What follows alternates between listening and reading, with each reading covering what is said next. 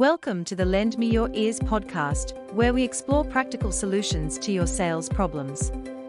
Today, we bring a thought-provoking article titled, 3 Tips on Grooming for the Beginner Salesperson. Originally published on lendmeyorears.co.ke. Being a novice seller is no excuse not to look presentable. Looks matter in selling. How the seller looks could determine how the sale goes. If they don't buy you, they won't buy the product you are selling. Few sellers start with a fat salary and company car, both which are offered because the employer wants to display a certain corporate image. Such employers are few, and these sellers should be grateful. They already have a leg up. For many reasons, the vast majority of sellers are not this lucky. But still, this is no excuse for them to go around pitifully displaying desperation. Basic hygiene and grooming do not call for a fat salary. It is as pointless to be in a creased Hugo Boss shirt, as it is to be a salesperson of means but not brush your teeth.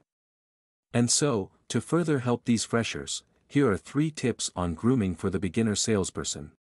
Tip 1. Fuel your energy with Ugali. Selling can be physically demanding, and as a novice seller, it's essential to keep your energy levels up throughout the day. One way to achieve this is by starting your day with a hearty breakfast. Now, you might be surprised, but our recommendation is Ugali, yes, the same food loved by the renowned marathon record breaker, Eliud Kipchoge. Made from maize, Ugali is a staple food in Kenya, and it provides the sustained energy you need to stay focused and energetic during your client visits. Plus, it's a cost-effective option, allowing you to save on buying lunch. So, next time you wake up in the morning, consider enjoying a plate of Ugali to keep you energized and fresh throughout the day. Tip 2. Pay attention to grooming details.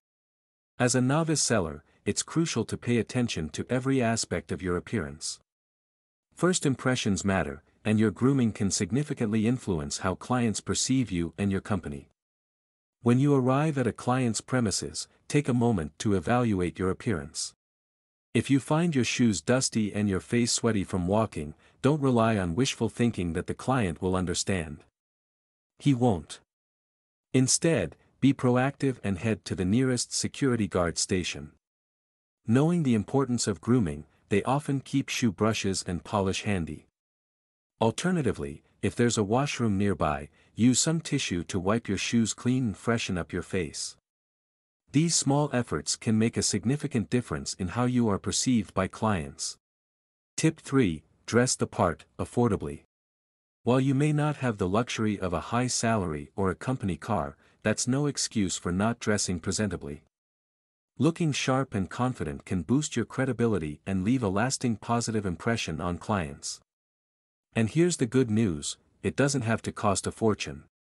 A quick trip to a second-hand clothing store with just a few thousand shillings can revolutionize your wardrobe and in turn, boost your confidence. There's no need to be concerned about the stigma associated with second-hand clothes for 2 reasons. First, no one will notice unless you go telling them. And 2, statistics show that many Kenyans dress in them.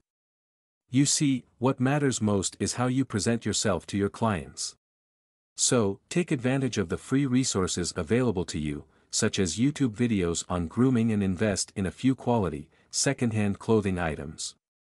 You'll be amazed at how this simple step can elevate your overall appearance and, consequently, your confidence during client interactions. Remember, as a novice seller, grooming should never be overlooked. Your appearance can make or break a sale, so start your day with a hearty breakfast of Ugali, pay attention to grooming details, and dress the part affordably. By following these 3 tips, you'll be well on your way to making a positive and lasting impression on your clients. Thank you for joining us in this exciting Lend Me Your Ears podcast, and don't forget to subscribe for more hair-raising insights and practical solutions to your sales problems.